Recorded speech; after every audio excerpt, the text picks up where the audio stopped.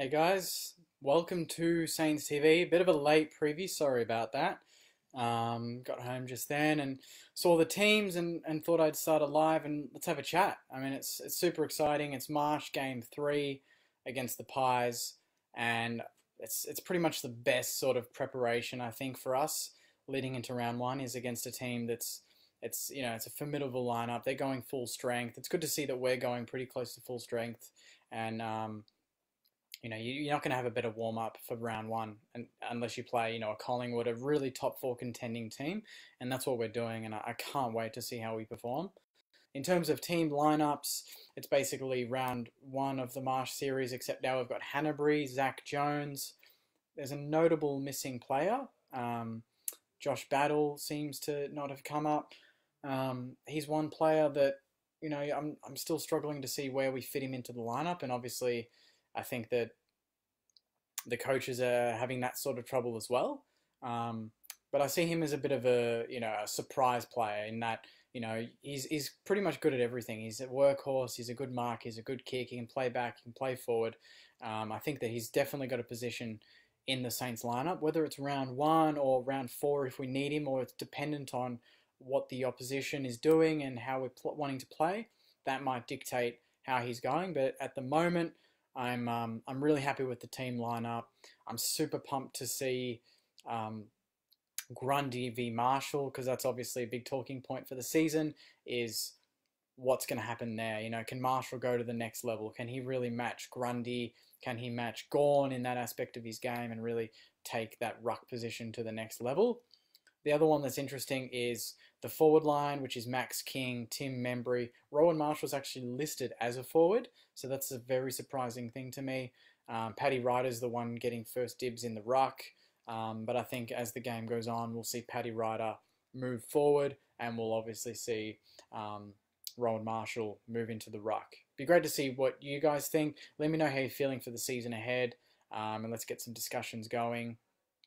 For me, the key outtake for the game isn't so much the result. I mean, obviously beating Collingwood anytime is a great result, but I think, in the scheme of things, the season hasn't started yet.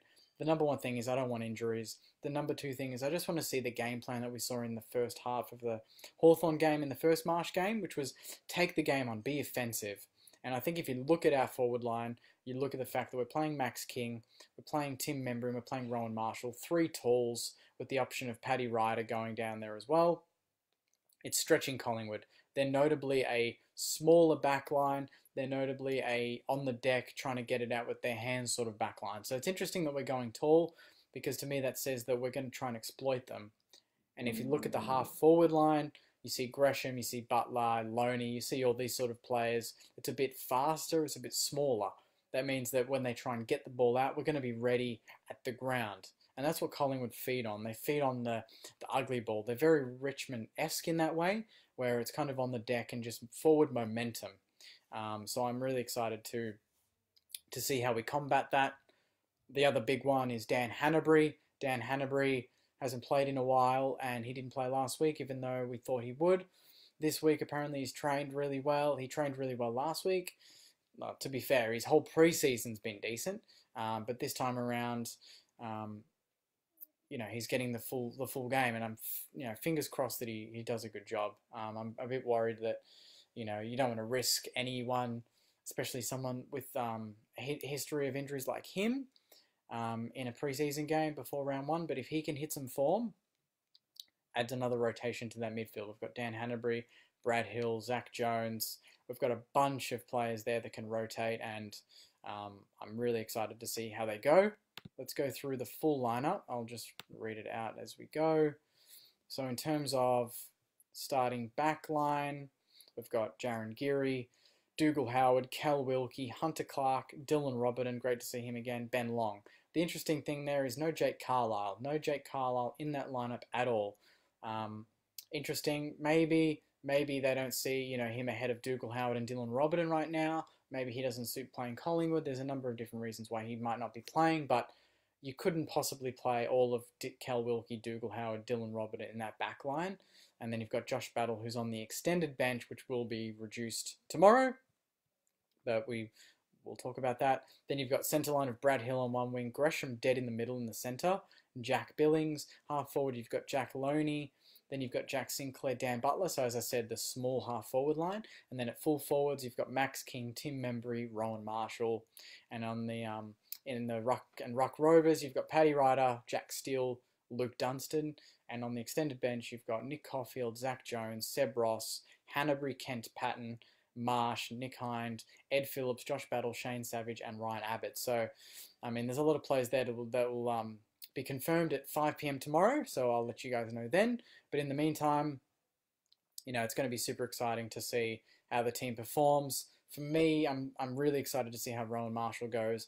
If we play him predominantly forward, how much damage he can do, because we know he's capable as a forward. But if he goes more into the ruck, how he's going to go against someone like a Brodie Grundy, who's, you know, a very good player.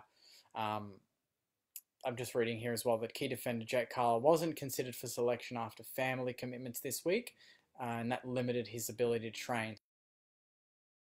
So, but Zach Jones will get his first test in a official game, or, you know, close to official game. Last week he did really well, and I think he had 30 possessions in the charity game against the Hawks. But this time around, it's going to be a different story against Collingwood in a preseason game leading into round 1. So he'll want to put his hand up, and this will be, you know, the first official game. We've got all of our recruits, all of our new recruits in the game. So I'm really excited to see how that goes. I'm not too worried about if we win or lose, but, you know, it is what it is. I think, you know, we couldn't have asked for a better warm-up, and yeah, it's just going to be good for chemistry. We need to get games into certain players, and Zach Jones is one of them. Brad Hill's another. Dougal Howard's another. Max King is the #1 player you want to just keep getting games into. So I'm super pumped for how that's going to go, and for the game on Sunday. So I'm going to leave it there, guys. Sorry to cut it short and for it to be a bit late. I just had other commitments, but in that, you know, bringing that up, those commitments are very exciting, and you know, I can't really share much detail with you, but when it comes out in the next couple of weeks, hopefully you're going to love it, and it's going to be completely new content that you haven't heard before, and it's going to be a lot of new voices and fun discussions about our beautiful club and where we're going this year. So hopefully you enjoy it.